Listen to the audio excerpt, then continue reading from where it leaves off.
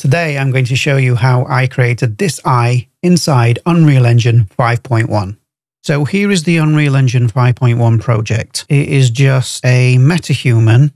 Down here we have a sequencer with the camera. All I've done is change the film back setting here so we are in vertical. Now let me step out of cinematic mode and go to unlit for the moment. And all it is just a camera pointing at a Metahuman. Here we go. It's one I've used before. Imagine you're painting a picture and there's just a blank canvas in front of you. That's what this was done for. Let's go into the skin material. Open up the texture for the face. I've changed the saturation, turn it right down. Vibrancy slightly up. I turned up the brightness. So if I turn it up and down, it changes the image. I messed around with the brightness curve to get rid of, you can see it's got freckles all over this character, just to dim those slightly. Okay, let's go back to the material. With this, I typed in animated and I disabled, by unchecking these boxes, animated albedo and animated normals, so I didn't have to edit every texture. Next is the eye makeup. So I took the eye makeup mask from another Metahuman because I didn't like the makeup that came with the Metahuman. I made it this color after I'd applied lights, so it had a certain reflection to it. And then I played with the metalness of the eye makeup and the roughness, and obviously things like blusher intensity. And I altered that to turn it right down. Before we jump back to the scene, we need to open up the eye, don't we? So we'll come down, open up the eye material, and here it is. Now, surprisingly, I've made very little changes to this. I have probably changed the iris brightness. If you push this too far, you get some very interesting results. And then if we scroll down, I changed the IV radius from 1 to 2. Just to give the iris a larger size. And then pupil scale is set to 1.12. See that?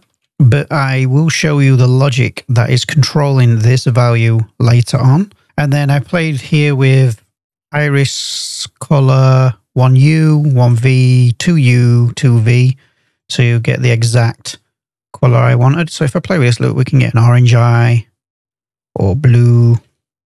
So iris color 1 is basically this part here around the pupil. If we change color, look. And then number 2 is the part around that. I change the iris color balance smoothness here, and that kind of blends between them. Do you see that? I really like that. And then limbus dark amount is the bit that goes all the way around the iris. You can make that dark.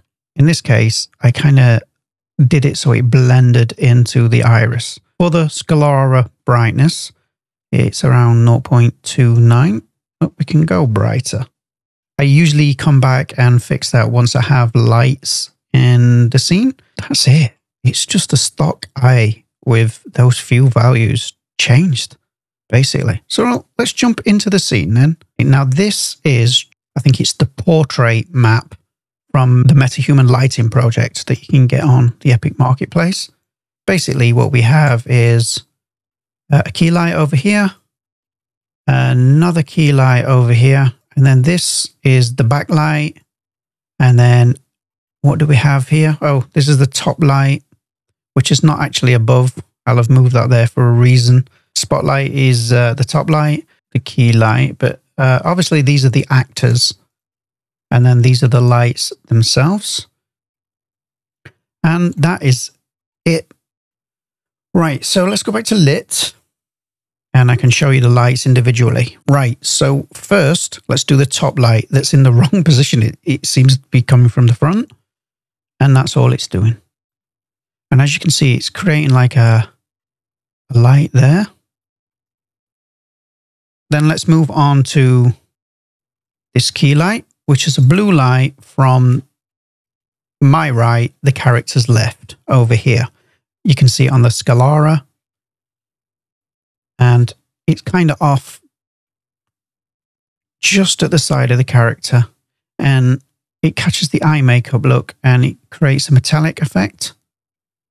I quite like that. And then let's move on to the other key light, which should be green. Yep, there you go. So this is slightly brighter and it's shining from the character's right, my left, this way. And it catches these eyelashes here. See how they're green?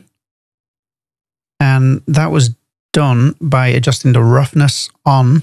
That was done by adjusting the roughness on the hair material itself. And I did the same with the eyebrow. I turned down the melanin and adjusted the roughness until it blended into the character. Here in the eye, we have this kind of pattern. And all that is if we go to the key light, here, it is a texture, which again was from a free pack at the time, the IES lighting pack. I'm not sure it's free anymore, but it was one of those free for a month things, I think. Then if we scroll down, I don't think there's anything else on this. No. And what I've done is adjusted the radius of each of these lights to make sure they only affect the part of the character that I want. So if I turn the radius down, look, it disappears. If I go too much, it'll go too far that way, and I don't want that. Sometimes it's good to wrap around the character like that.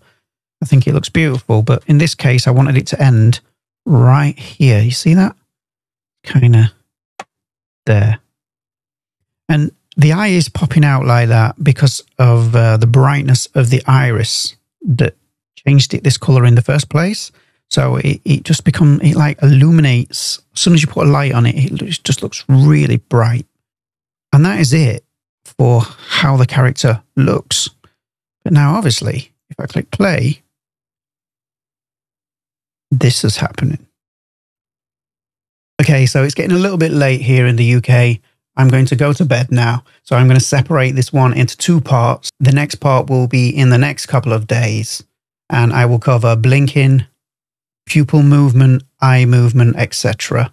I hope you enjoyed this part. If you did, please remember to like and subscribe. It really does help the channel. Thanks for watching, and I will see you next time. Ah, look at the top of his head.